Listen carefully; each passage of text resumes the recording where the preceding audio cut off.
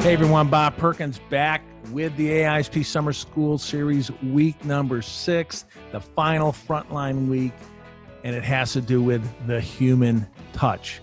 What do I mean by that? Well, when is the last time you, in your job as a salesperson, hand wrote a note and sent it to a prospect or a current client? You'd be surprised how many people will open that up. Pretty much 100% will open up a letter that's sent to them.